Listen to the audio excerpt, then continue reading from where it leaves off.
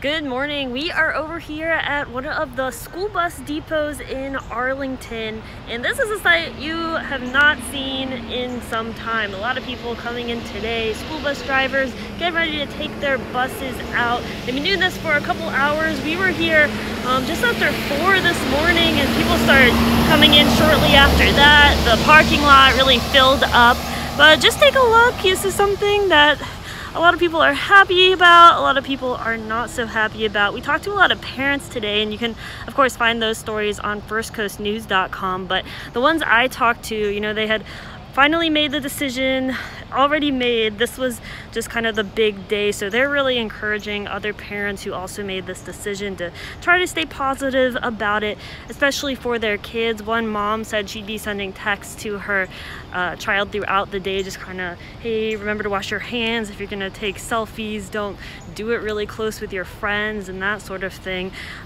Even the students, one of the parents had her son with her there, and he said that the distancing would probably be pretty hard because he hasn't seen his friends in a while. But a positive thing, he does say that he thinks it'll be a lot easier to concentrate. He had some trouble with the virtual school, so there's some positivity right there. And of course, we're gonna have team coverage the whole rest of the day, this first big back-to-school day here in Duval.